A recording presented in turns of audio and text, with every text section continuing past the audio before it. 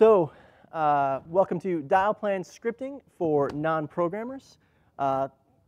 Randy is also, love this guy. As I said, Billy Chia, I work in the marketing department at Digium. So you may have seen my videos. If you've seen a video and it has a Digium phone in it, I probably made that video. So I'm a decap trainer, so I've written some of the decap tests and some of our advanced training.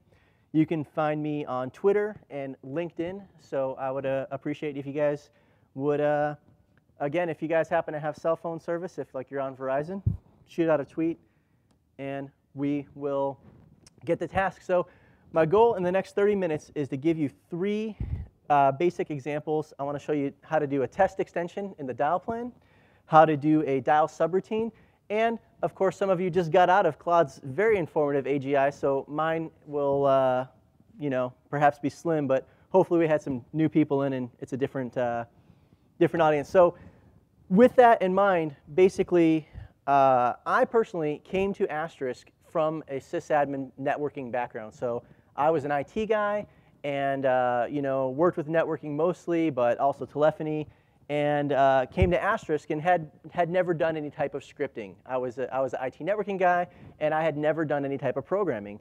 So of course, in Asterisk, when you program the Dialplan, it really is like programming. And so I imagine that many of you in this room perhaps have a similar background. You've come from system administration, networking, perhaps traditional telephony, and that's what I had in mind to give an introduction to Dialplan programming.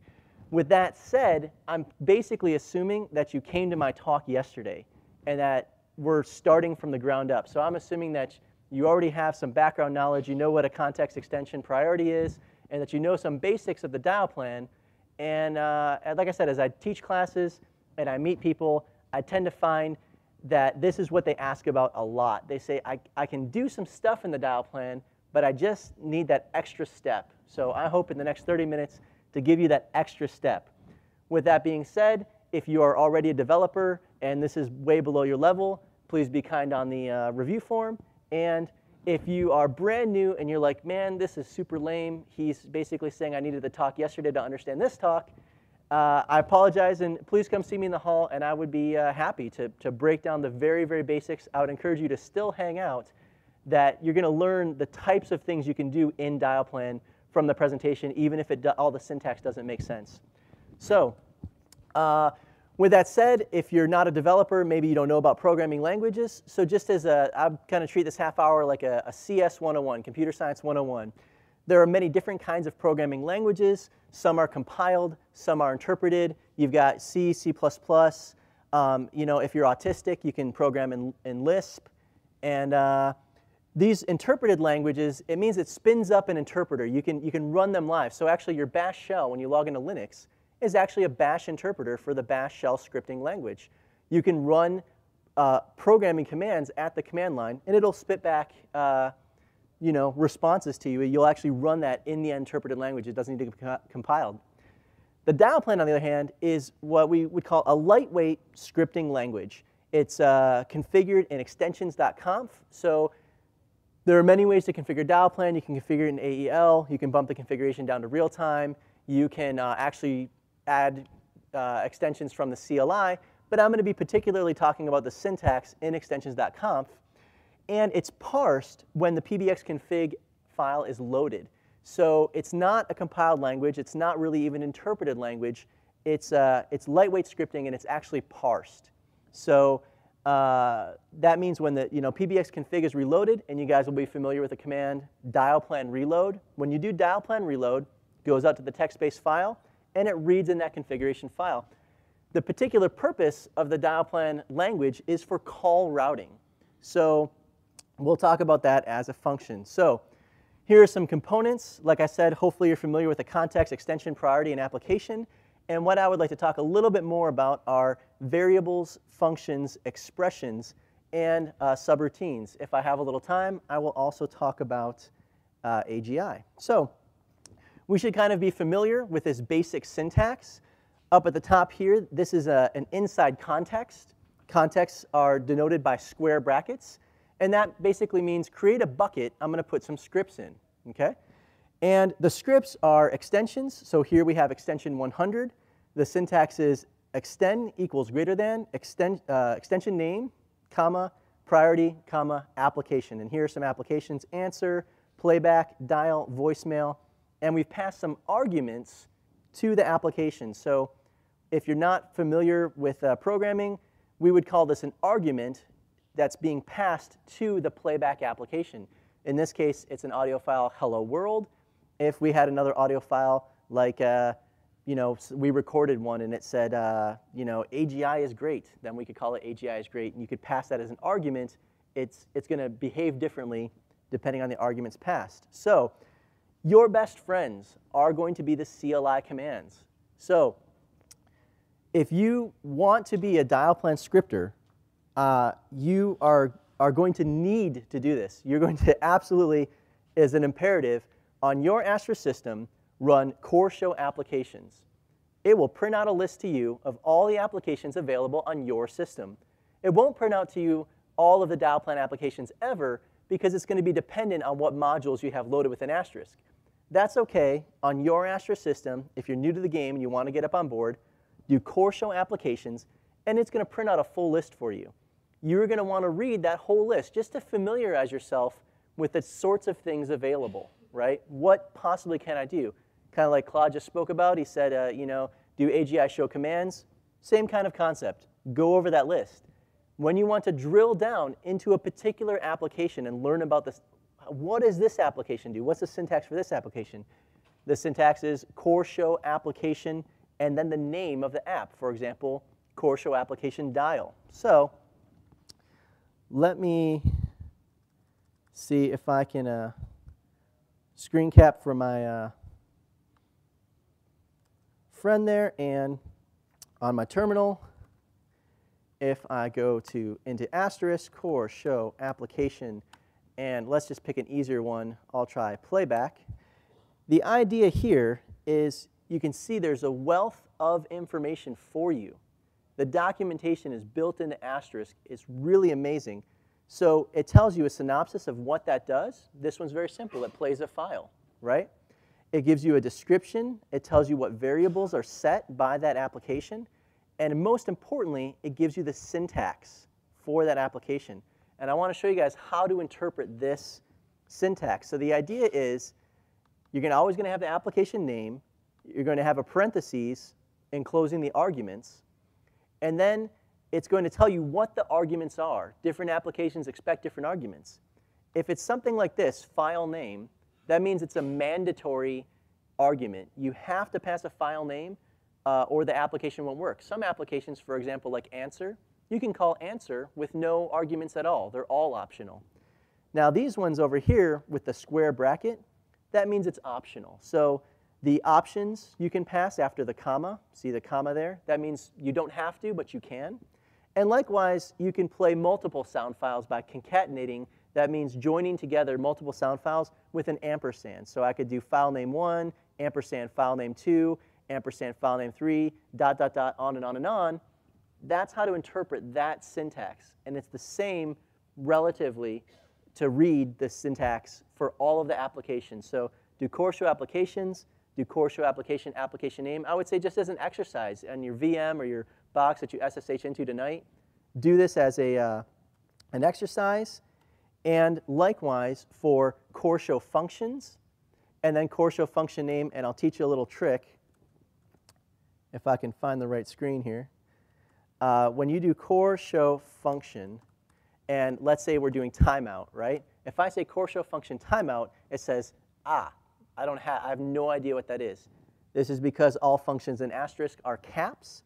So if I tab complete, right? So if I start typing timeout and I tab complete, that's you hit the tab key, it'll complete the rest of the phrase. It'll pop it into all caps for you, and that way you can likewise see how that function works, okay? Moving right along, let's look at our test extension. So why would you want a test extension? The idea is if you're going to do a lot of Dialplan scripting, you're going to want to be able to test rapidly to prototype. So you really don't want to be sitting there and put in a script or testing out some Dialplan logic, and then every single time you have to call from your phone. So I dial the extension from my phone, I dial from the extension from my phone. What you really want to be able to do is to be able to hit your script from the CLI. Now, we want some things to do. We don't just want to hit any script from the CLI. We basically want to be able to bridge two channels together, a test channel together with whatever it is that we're testing. And we want that test channel possibly to do some things. So at a minimum, I could possibly just say, well, answer this channel and wait around for a certain period of time and then just hang up. If all I need is an open channel for my other logic to execute, that'll be just fine. In my case, I've created this Dialplan logic because I want audio. I want media to play on the channel. So this would be if I was testing some call recording logic, or if I'm testing over a phone and I want to answer it and I want to hear that media. So let's unpack this step by step. First, at step 1, I have called this extension test. The name of the extension is literally test. Keep in mind that not all Dialplan applications, they don't need to be named after numbers.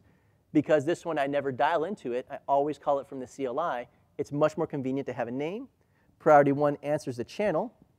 Then at priority 2, I'm going to set a variable. This should all be review from yesterday or familiar. Set the variable count to 0. This is called initializing the variable. If I forget this step and I just try to call a variable, I can get very strange behavior or it just won't work at all. So this is important to always initialize the variable. Then here I'm going to play back an audio file called TT Monty Nights. Then I increment the count. Here I'm using an expression, which is $square brackets. And I'm saying set the count variable to its previous value plus 1. Then I'm routing conditionally. Is that value less than 3? If not, if that's true, if it is less than 3, then go to default test play, which is the default context, the test extension, and the play priority. I use a priority label there. And if not, you can see I've omitted the false destination. It's just going to fall through to the next priority. So the way I do this on the CLI, maybe, is it looks like this. We're going to do channel originate, OK? So the syntax for channel originate is from the Astro CLI. You do channel originate. And I'm going to use the local channel. The local channel is not like a SIP channel or a DOTI channel. It's like an internal channel that allows me to treat a Dialplan extension as though it was a SIP channel. And I can bridge it to specifically to an application. In this case, I want to bridge it to an extension. And so I bridge it to whatever extension at context I want to test. So if I go to my CLI and I do channel originate local, because it's a local channel. So this is like technology/resource. The same way you would dial SIP/phone1 or DOTI/channel1. Here I'm dialing local/test. And normally that'd be test at default, but if it's the default context, you can leave it off, which is why I like default for testing. But as a security notice, never, ever, ever put your logic in the default context. So just for security purposes, don't use a default context, create a default context, hang up on every call that goes there. That's just for security. So I'm going to bridge to an extension. I will bridge to the test extension. And now I can see, I didn't have to make a phone call off a phone. I can see with my test extension, I did channel originate, and I can see my Dialplan logic executing. This is called debugging. Essentially, what I want to do is I want to run my script, and then I want to ask myself, did it actually run? So I can see here that it did. It's giving me a wealth of information. It's telling me I executed test at default, at priority 1, and there's 2 different channels. Here's the name of the channel. So this, you can see they almost have the exact same name, except this one is 1 and this one is 2. So it's actually 2 channels bridged together. First it answers, then you can see it sets my variable, it's playing back, and here I can see that my, my audio file is played, and that's just going to keep going through that loop. So I can do a channel request, possibly request, hang up all, and hang up on those channels. So like I said, the CLI is your friend, and this is basically how to code, right? How do I code? Well, write some code, run the code, fix the bugs. Step by step is how to write some code. The idea would be the CLI is where you want to change your code. When I meet novice scripters, when I meet people from an IT background that don't have a computer science degree, and they start learning Dialplan scripting, and they find an error in the Dialplan. Immediately, they open up extensions.conf, and they start reading through trying to find their syntax error. You're not going to find it. And I'm just, as a loving friend, I'm just telling you, close the text file, open up the Asterisk CLI. On the Asterisk CLI, it's so rich because it tells you exactly how Asterisk sees that file. And I'll demonstrate here. So let's say I have extensions.conf, and here is my test extension hidden amongst all my stuff I did yesterday. Okay, and let's just say as an example, I forgot, I just had a typo, and I forgot to type in that parenthesis, right? If I'm on the Asterisk CLI, right? And now let's say I execute my command, right? I've written a script. I want to test out the script. I can test it like this, and look at what happens. I get a warning here, and it's telling me, hey, there's no such application as count equals 0, such and such, and it's telling me exactly where the problem is.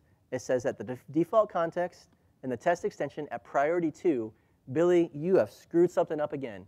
So I can open up extensions.conf, and I can see, oh, here's my test extension of my default context.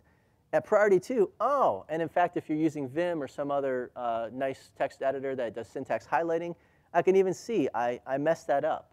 So that's kind of the process of debugging. When you run the script, you want to run it on the CLI. You want to be very familiar with the verbose output to see it step by step. Now when I do Dialplan reload, now when I originate my test, hey, it runs beautifully, and I can hang up on the channels. So let's actually jump into a subroutine. So, you know, what's a subroutine? Well, I like to use the analogy of programming kind of like baking a cake. And I ripped this off from the guy from MIT. He does some computer classes online and came up with this analogy. I think it's very apt. The idea is when you're baking a recipe, what do? Well, you go into your recipe box, and your recipe box has a whole bunch of recipes. So you pull out a recipe, and you say, I want to follow this recipe, and you're going to follow it step by step. Well, that's just like programming. Think of your context, your Dialplan context, as a bucket, like your recipe box. It's got a whole bunch of scripts in there. Every extension is its own recipe that's going to be followed step by step in order, right? Now, sometimes what you want is you want to have something that's where you're doing something until a condition is met, right? So imagine beat these eggs until they're stiff, right? That's like a loop. That's like a loop in programming. So what you want is you want to create some kind of condition, and then when that condition is met, you stop looping. That's kind of what we saw in the test extension, that it's going to loop through until I finish my condition. In the case of my test extension, it was when I've repeated it 3 times, right? Now, what happens when I've got a recipe, and this is a really good recipe. Now, this is where the analogy breaks down. It's a really good recipe, and I want to use it over and over and over again. So maybe the same recipe works good for lemon cake and cherry cake and, you know, cream pie cake. And what if I want to use it over and over again? Do I have to rewrite it every single time?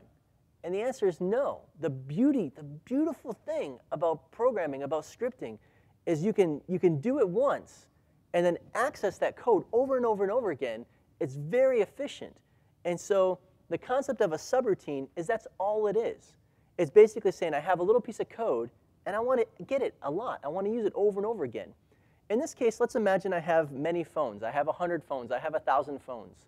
And I want to write a dial script to dial the phones. Now, I want to have features for my users. In some cases, I want Find Me, Follow Me. So some users I want to ring their cell phone first via Find Me, Follow Me, or however the user wants their profile set up. And then some users, they just want to ring the desk phone. They don't want Find Me, Follow Me, or maybe they want both. And then for some users, they want voicemail, and maybe some users don't want voicemail. Now, what I could do for all my 100 phones is I could program that series of routines over and over again and just type the same code. But that's not efficient. I don't want to do that. What I want to do is a Dialplan subroutine that allows me to write the code once and access it over and over again. So this is what the Dialplan subroutine looks like. It's a little bit small on the slide, so I will expose it on the CLI, which is probably, you guys can see that a little bit better. Okay?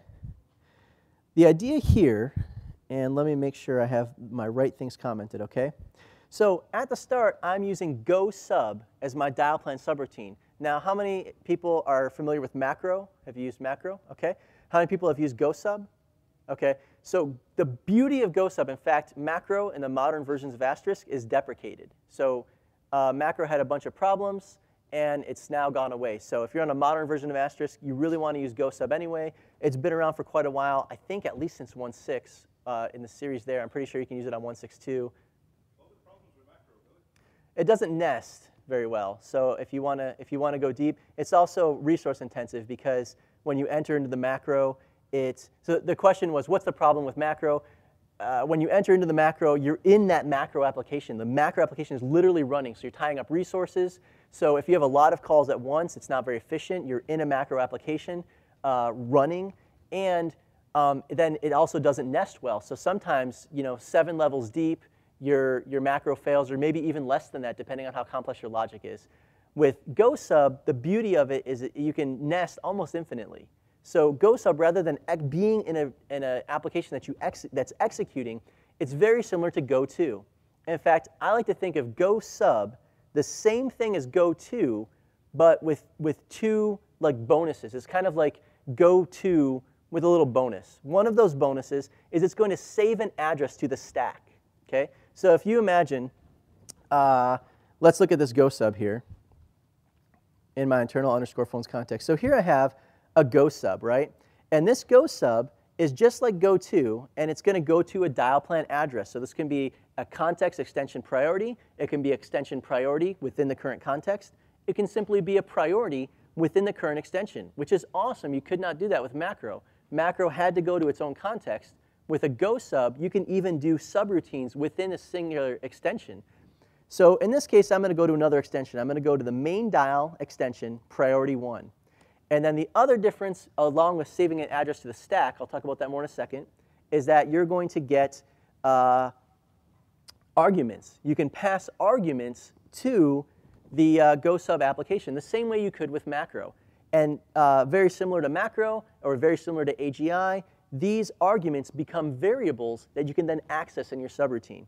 So let's look at this. I go here from the main dial. So if I were to execute extension 600, it's going to go to main dial extension 1. And you've noticed here I've passed some arguments. And this is like the SIP account, or the Find Me, Follow Me account name. This is going to be accessible as arg1. The extension number is going to be accessible as arg2. arg3 I've just left as an empty blank because I don't want to enable that feature. So arg3, 4, and 5 I've set up as toggle flags. This is kind of how the subroutine works. If they want Find Me, Follow Me, I put in FF for Find Me, Follow Me. If they don't, I leave it blank. And then I'm going to route conditionally based on that flag. Here's what it looks like. You go from the go sub into the main dial. I verbose a little verbose logging. I say, I'm going to dial arg1 at arg2. So I'm dialing a Dorner at extension 600. That's what's going to show up on my CLI. Then I just do a little go sub ifs. So now I'm going another layer down into the subroutine. Here I'm comparing, does arg3 equal FF? If it does, go to the follow me sub, the subroutine for Find Me, Follow Me. If it doesn't, well, just fall through to the next priority. So you see this scales very nicely because you could have like 20 or 30 steps there, whatever kind of features you want, and it's just going to fall through to the next priority. If the user wants that feature, you can enable it, and you can toggle it as a variable, right? So here, it's going to go to the follow me sub. The follow me sub is very simple. It's just follow me, priority 1, and it goes to the follow me application. I'll mention something, if you're not familiar with programming, what they call variable scope. Okay? Now, variable scope in a traditional programming language is only, it basically means when you go into a subroutine, that variable is only accessible within that subroutine. For example, I set arg1, the variable arg1, to a Dorner. And then I went to the main dial. So here I am. Within this subroutine, arg1 is going to be equal to Alan Dorner. But if I go another layer deep, here I go now to another subroutine. I'm going a layer deep. And I lose that variable. The variable, I've now gone out of the scope of that variable. So I need to pass it again to the next layer down. This is why here I pass arg1 from the previous layer up. I'm passing it to that layer down. So here in the follow me sub, I can access adorner, which is I've set up in followme.conf, the adorner account name, and I've passed A. So this is an idea when Alan gets a call on his cell phone, he can press 1 to accept or 2 not to accept, right? Same thing with a desk. I've done it a little bit different here. This is just to show you guys a little bit of wizardry, or there's a different way to do it. The idea is when I want to call the desk phone, I could pass arg1 as a variable like I did in the follow me subroutine. I mean, here's another way to do it. I made arg1 part of the actual extension name. So in the desk subroutine, the desk phone subroutine, I set a pattern match. You can tell because I have an underscore. And then it starts with desk dash, and then the dot means anything else at all. So if I call it from, you know, adorner, it would be desk dash adorner would match that pattern match. If I call it from rfergus, desk dash rfergus would match that pattern match. So what happens at the pattern match? Well, it's going to dial, and it's going to dial the SIP account, and I'm using the cut function to take the extension, which was desk dash adorner. I'm going to cut it based on the dash. So that kind of means like split it based on the dashes. So on one half it'll say desk, on the other half it'll say rfergus because it cut that extension name in half. And then I say give me the second half. So just give me the rfergus. So this is how I'm dialing SIP/rfergus. I do so for 20 seconds. Now, as we should be familiar from yesterday, when we exit the Dialplan application, it's going to set the dial status variable, typically no answer if I don't answer, busy if I hit ignore. And I want to pass that variable back up to the previous subroutine. So you see I'm going down levels. I want to pass it back up to the previous level. Now, technically, this is redundant because dial status is set on the channel, which has the top scope within the channel. It's not the top scope within the Dialplan, but the top scope within the channel. But I wouldn't rely on that. I would rather like to scope my variables. So in the return application, what the return application does is it says, hey, go back up to the next stack and continue executing. So when I call follow me sub, it goes to follow me sub, and then it returns back here to go to the next priority. When I call the desk sub, go to the desk phone sub, and then return to keep executing in that previous subroutine, right?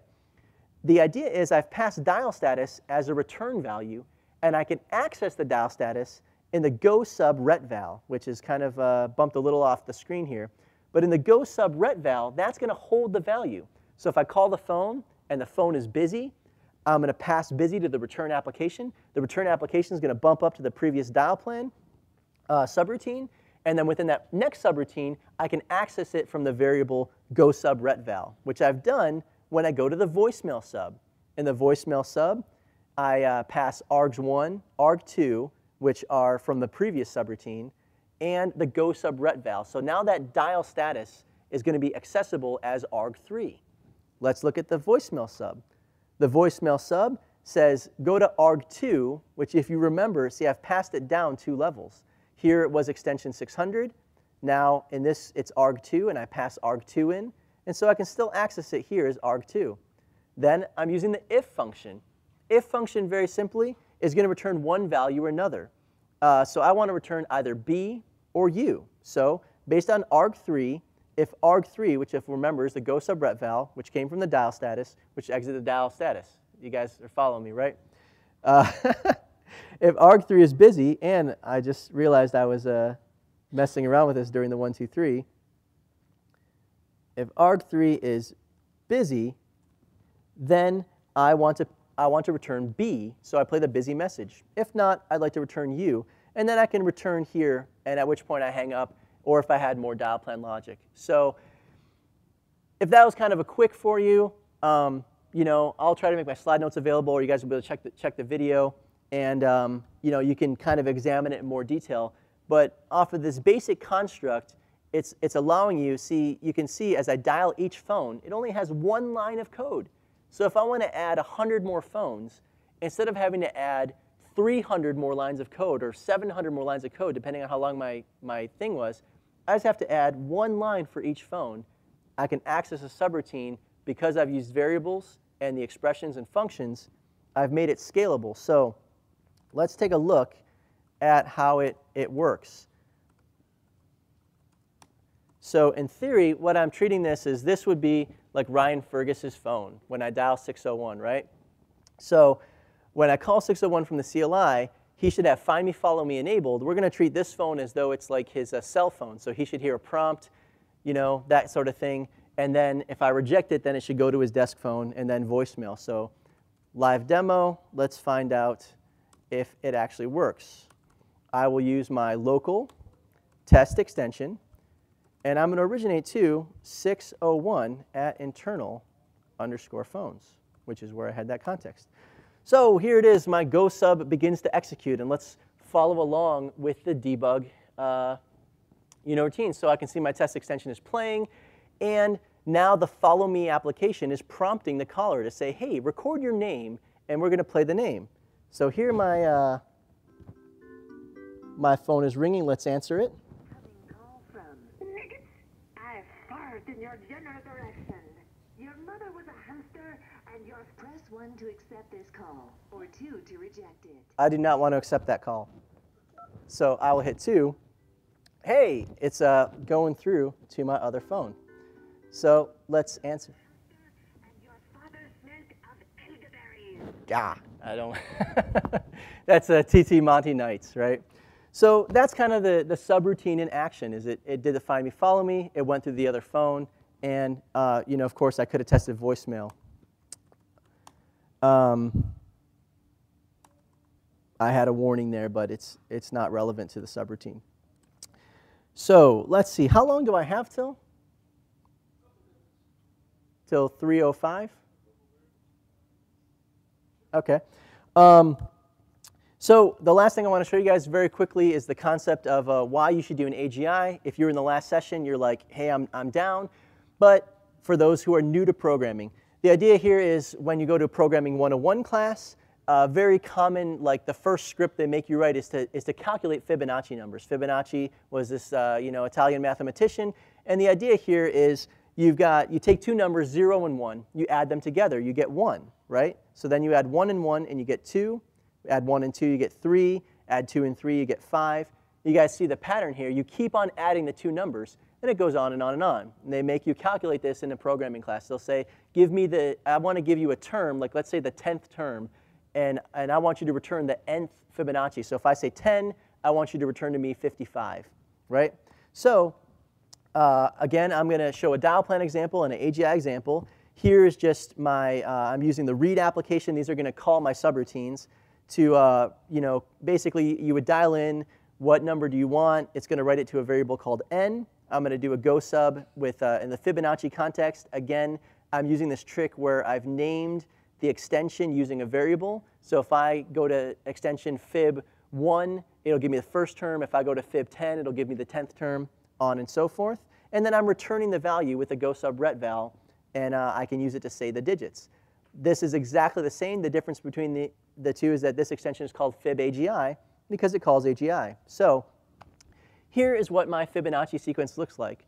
I'm not going to step through this step by step, but it's basically just it takes the two numbers and it adds them together, and then it shifts the values, and it keeps on calculating them.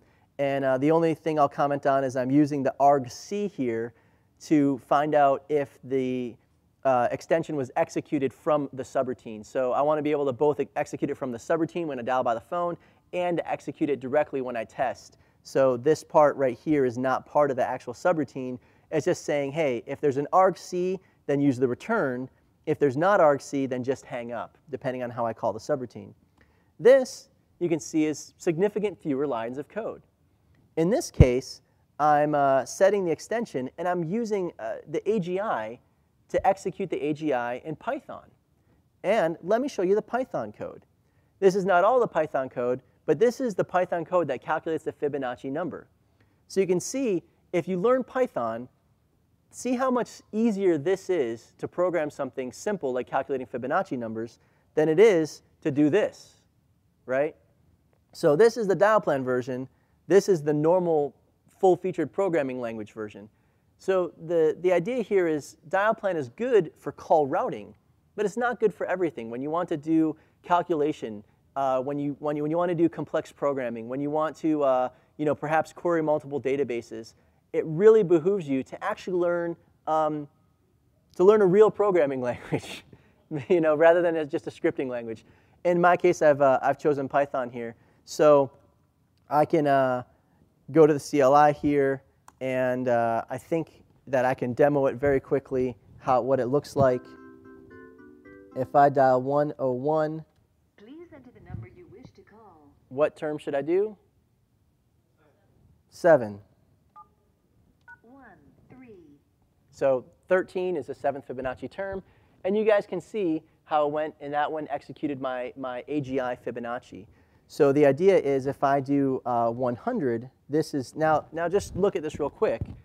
This is the amount of, just very little, maybe that a screen's worth of, verbose output. If I dial 100, Please enter the number you wish to call.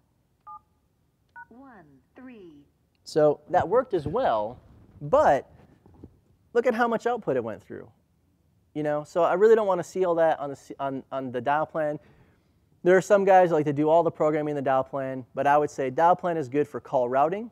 If you want to go a little bit beyond that, learn a little bit of programming language, I will recommend to you some resources. So in particular, there are many resources online. MIT OpenCourseWare, I've already mentioned, is phenomenal. Code Academy, Coursera, and in particular, I highly recommend if you are an IT guy, if you're a networking guy, if you're a telco guy, and you're like, I just want to learn a little bit of development. This is what I am. I'm not a developer. I tell people I'm a coder, not a developer. Then check out the Udacity courses. The Udacity are very, very nice, and you can learn a little bit of programming and do some powerful things with it. As a last resource, I would recommend the Asterisk Cookbook. It's available online. Life and those guys wrote it. It has some really nice recipes in there for Dialplan scripting. And just want to say thank you guys very much.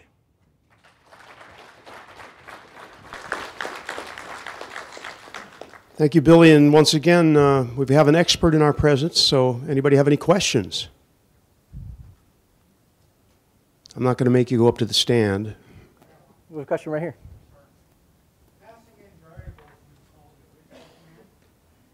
Mm-hmm. Can you show an example of that? Of passing variables to originate? Yeah. So you're calling your local to do a test, but inside your Dialplan, you're looking for variables that are being passed in. Okay, so the question is when I'm looking for variables with my originate command. So let's take a look at that real quickly at extensions.conf, and let's go to my test extension, which if I can find, of course I have too many things called test in here. While you're looking, Billy, you neglected to mention that Google is your friend. Yes. And almost every programmer in every language, and that includes extensions. The first time I learned how to use extensions, I've just found somebody's extensions file online. Okay. Do a search and you'll find it. So certainly, yeah, search for extensions.conf. What I have personally found is a lot of times people, the reason they've posted their extensions.conf is because it's broken and they want some help troubleshooting. That's true. Yeah, as Google is your friend and pound asterisk.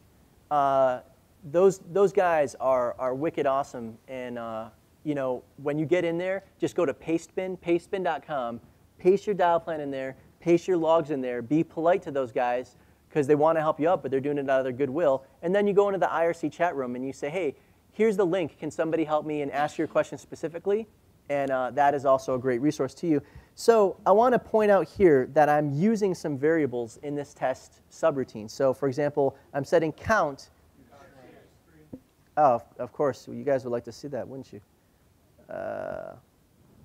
So in this case, I'm using, if you guys can see that at this line here, I answer the channel, I set count, and count equal to 1, okay?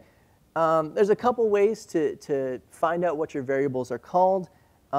First of all, they just show up, but additionally, I'm going to show a couple. I'm going to show no-op, and the value of count is count, okay? So that's going to tell me what's in there. I'm going to also do chan dump. Is it dump chan? dump chan. We'll find out. Let's try this just in case. I don't know if that'll even execute. Hedging your bets. Let's find out.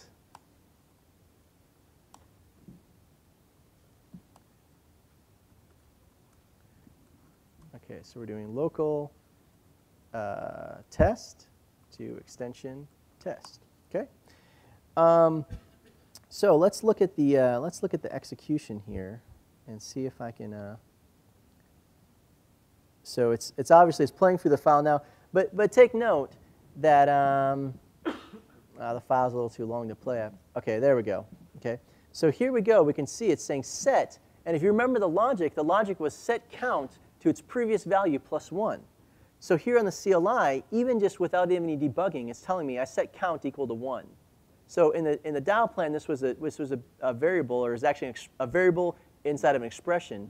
And here in the CLI, it's evaluated. But additionally, here's my no-op. The value of count is 1, so I can see the value of that. And it got to a dump chan, and it dumps the channel data. So this is really nice because it's showing you all the variables on that channel. And it looks like chan dump was the one, no application chan dump. So dump chan is what we want. Chan dump, don't do that one. In any case, this is nice. It's going to give you the name of the channel. All of this data is on the channel. And then if you have variables set, it shows you your variables. So here count is equal to 1, and playback status is equal to success. Those are variables on the channel. We have any other questions? Right over here. When you call a subroutine with arguments, is it passing it by value or by reference? It is, okay, so the question is, are we passing it by value or by reference? And the answer is that I think that it's going to actually pass it by reference. So if you noticed, I'll show you what I'm talking about.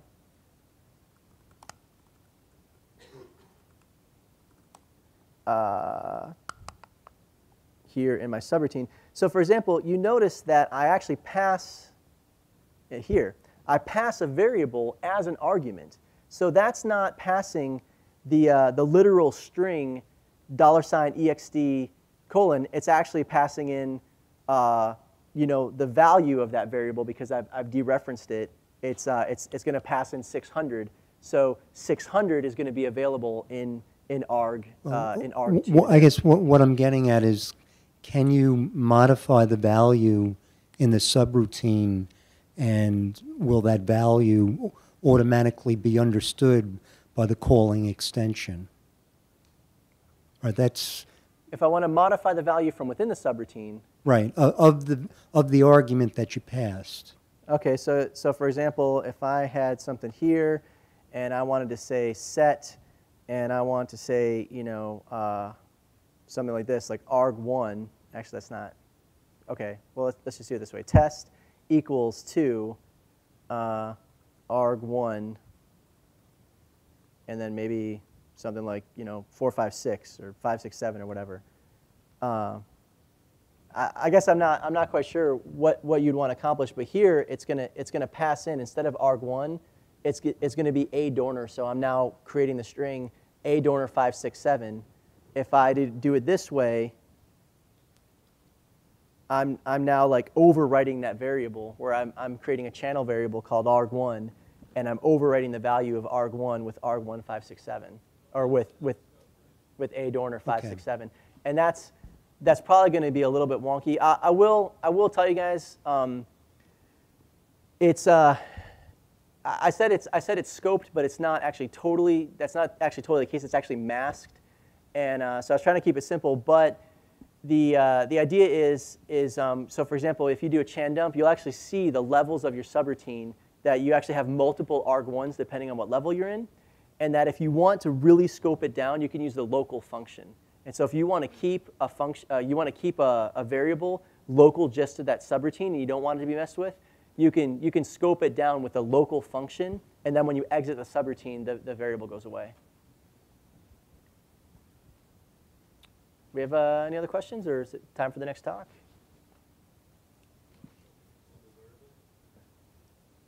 What time do I go till? I think the question that was being begged a second ago is really, are there global vegetables, global variables? Isn't that what you said? Oh, okay. Isn't that what you asked? Yeah. So Is there a global scope? Okay, so is there a global scope? I'm picking up what you're putting down. Yes, so there's several ways to use global variables. So for example, in your Dialplan here, okay, Dialplans, it's not quite like, you can't compare it to Python in terms of scope, because scope is related to the subroutine, but it's also related to the channel, right?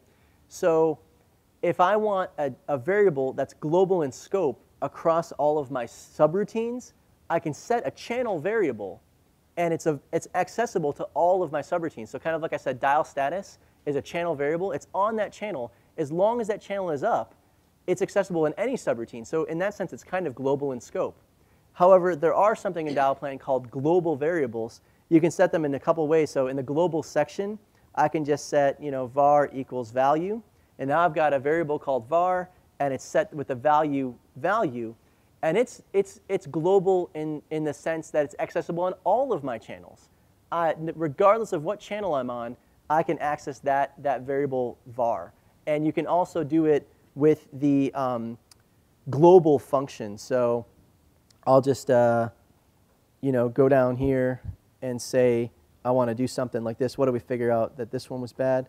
And I want to say set and then use the global function and var something like that. I don't want to dereference it. I want to set it equals new val. So here what I've done is now when I load my Dialplan, the globals in the global section are going to be available on all of my channels, really truly global in scope, on all my channels and all my subroutines.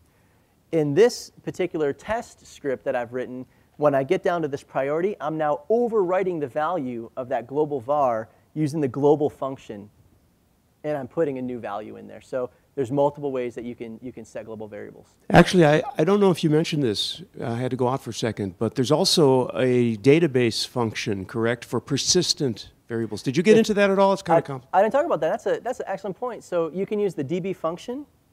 And the idea is, how would I do this? I would say like set, and then I could say db, and then I would have like family, key, I forget the syntax I need to do CLI show equals, some stuff here.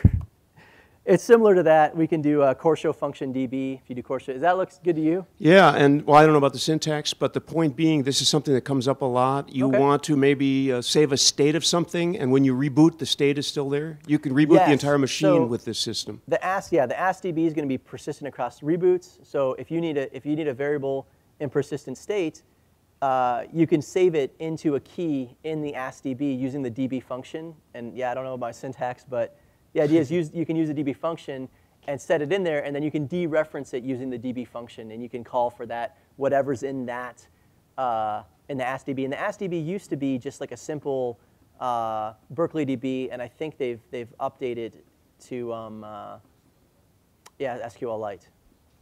So very powerful. Is the double underscore method of declaring a global depreciated?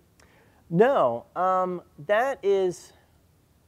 I can see how you would call that a global variable. So that, in my understanding, really when you're talking about variable inheritance. So the idea would be I have one channel and I'm bridging it with another channel, and I want that variable available on the other channel. So an example would be I'm calling from one phone, and oh gosh, okay, let's say I want to set like a call recording toggle or something like that, right? And when I call on one channel, I set that variable, but it's only set on that channel. When I bridge it to another channel, it's not set on that channel. If I declare the variable with a single underscore, it'll be inherited by channels created by the original channel. So you get kind of like what they call single inheritance. If you use a double underscore, it's able, and that's like just to be able to inherit it like one level. If you create double underscore, it's able to be inherited by multiple channels. I don't know if I'm totally explaining that right. I guess we would call that, in a sense, that makes it like a global variable because you have double underscore. It's that variable you've set on one channel is now available on other channels, but it's really, and actually I don't even know in the code if it's the same mechanism. To me, it seems like two different mechanisms, but you could probably get there the same way where you're setting global variable, it's available on all your channels, double underscore, it's being inherited from a channel. So you can also, I'm sorry. yeah, there's a lot of stuff with variables and variable inheritance, but. Okay, we're getting down to the wire here because if anybody wants to take a break, you have about 14 minutes to do so. Okay. Hey, Billy, thank you. Thank you guys very much. Let's hear it for Billy. Such a great teacher, we don't want to let him go.